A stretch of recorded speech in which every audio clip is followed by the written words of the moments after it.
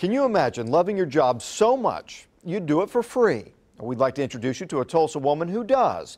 And for almost 5 decades, she's been making a difference in the lives of some of St. Francis Hospital's youngest and sickest patients.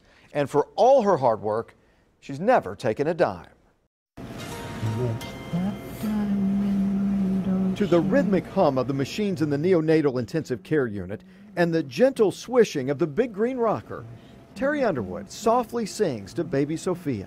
You're just going to be a good little girl. But Terry will still be at St. Francis Hospital, just as she has been for the past 47 years. She works as a volunteer cuddler and helps out on the surgical admitting desk.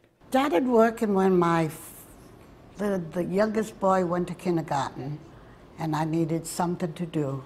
Terry doesn't get or want a paycheck.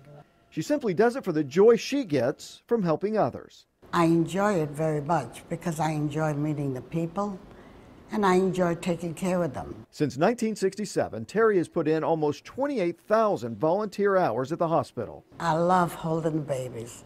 I love to sing to them, and I talk to them about what kind of a world they're going to be living in and just, what they will do when they grow up, When our parents can't hold their babies for whatever reason, it's so nice to have Terry. Nurse Kirsten Wilson says that Terry's tireless enthusiasm for her chosen work is infectious and inspiring. She is one of the most awesome and amazing women, and we all want to grow up to be just like her. I really do feel good that I do make a difference when I go home, and I am so satisfied at what I have done. And at 90 years old, Terry has no plans to retire from her volunteer job.